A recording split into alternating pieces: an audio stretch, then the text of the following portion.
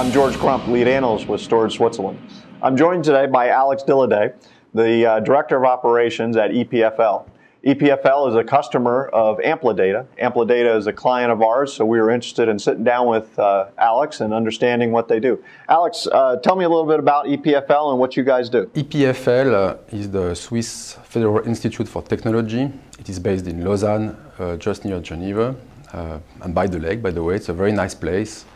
It's a university with something like 8,000 students, and in various domains like IT, life sciences, architectures, and so on.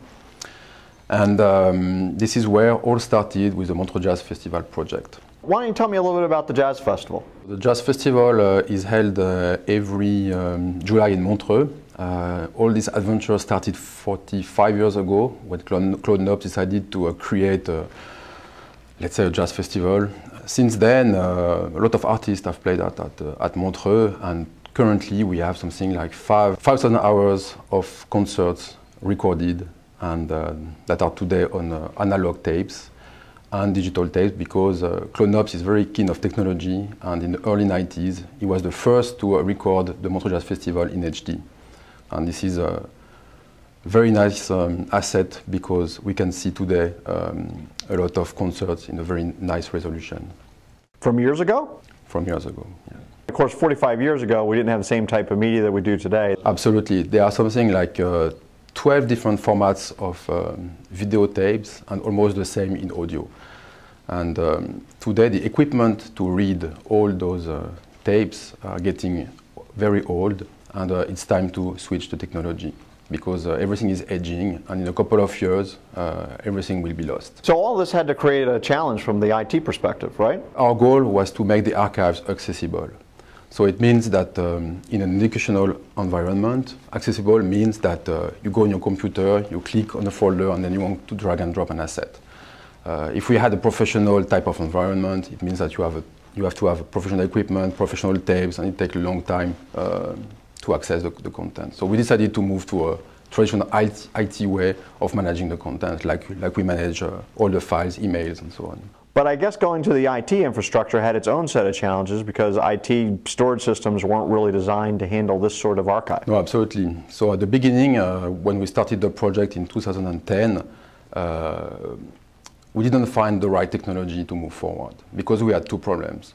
Of course, one was to put the archives online, but also to sustain the archive on the long run. And digging into all the technologies, of course, the cost of the technology was very important, because, as I said, this project is sponsored, so it means that we have to find and to be very accurate of the money that we use. We decided to go for LTOs, because it was cheap. Not the ultimate solution, but it was a first step for us, at least to save the archives. The first step then was to use the LTO format. What changed to open the door to a disk archive like Amplidata systems? In 2010, I met with Amplidata during the tech tour. I didn't know about Amplidata before. I met with the CEO, and he explained a little bit what they are doing and what was the approach of their system.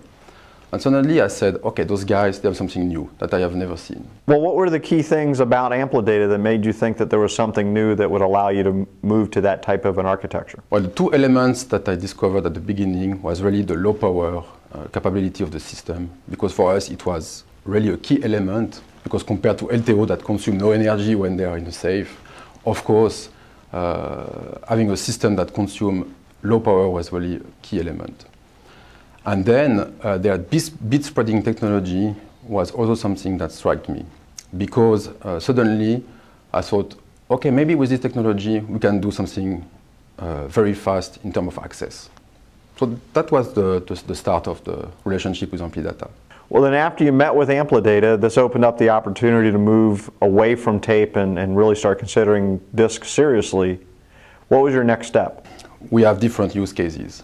Okay. Of course, there is this archiving project in which the goal is really to sustain the archives on the long run, and for that, the low power feature of Amplidata is very important for us, also to test how it will behave on the long run, and this is part also of the project, and we are working in innovation, so it means that we also have to make some bets and try to understand deeper the technology and how it moves along time. But also we have the right to use the archives at EPFL for education and research. So it means that at some point we have to have the archives online on the campus.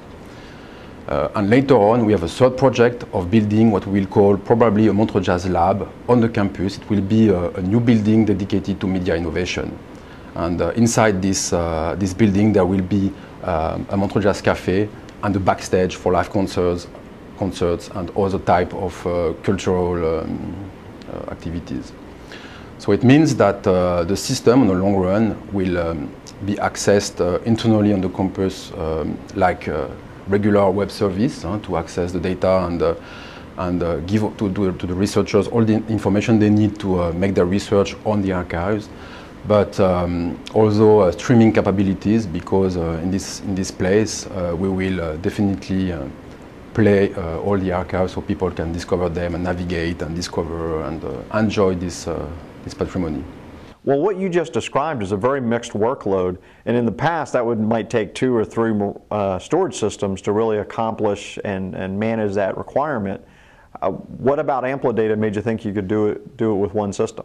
For us, Amplidata is an all-in-one solution, meaning that with the same system we can manage the archives with a type of specification and requirements. We can manage like a regular file system storage with different rules, and then streaming capabilities with another way of doing things. And the object-based model that Amplidata is developing is very well suited for this type of mechanisms, because we can really manage the way and the raw capacity that we have in the system in the best way that is possible to do. So where are you now in that process? What part of the system have you implemented? Currently we are in the stage of acquiring the content and feeding the Amplidata system with it. So in the long run, what we want to do is to ramp up the system, in fact the 2 systems, because we are ramping up 2 systems at the same time for replication reasons, and because the value of the content is so high that we want to have 2 systems to do so. And we are ramping up the system. We are commissioning the nodes as we move forward. So every month we receive new LTOs with the new digitalized content, and we put that on the system, and we move forward like that for the next 2 or 3 years. I would think disaster recovery is really important for you guys. You can't recreate this work. You can't reassemble musicians from 45 years ago and re-record. Absolutely. So this is the reason why we keep the LTOs, because currently we don't know how the system will behave in the next 5 years. So this is also, as I said, an innovation project. So it means that we have the chance, a fantastic chance to test a new technology in a real environment, which is very demanding, as I said, because of the use cases that we want to tackle. You know, people often think of these type of storage implementations as long, laborious processes. How did the implementation process go for you guys? Well, I don't have a lot of details to give you on that, because it was, immediate.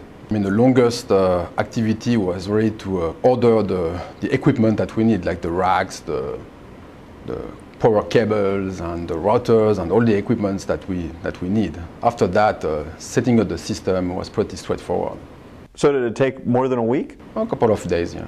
Well, how easy was it overall? It was pretty easy, because in fact, we started the system with the minimum capacity that we needed to start. And the goal is to have 1 petabyte installed in the long run, and it will take us a couple of months to ramp up the system.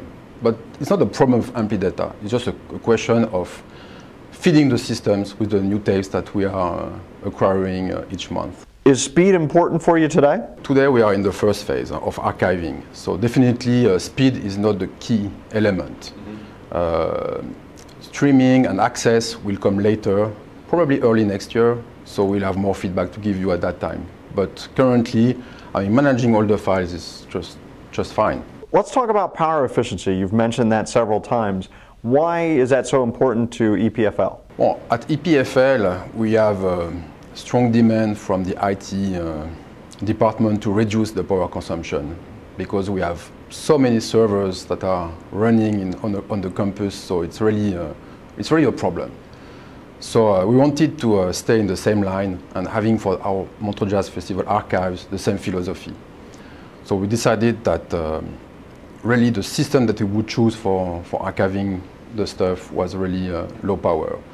So what we are going to do, and it's not in place now, but we are really putting some monitoring equipment, so we will have a very accurate understanding on how the system behaves for the different use cases that we want to put in place and how we can optimize the power consumption regarding all that. Alex, thanks very much for joining us today. Enjoy your time in Fort Worth, and thanks for making the trip over.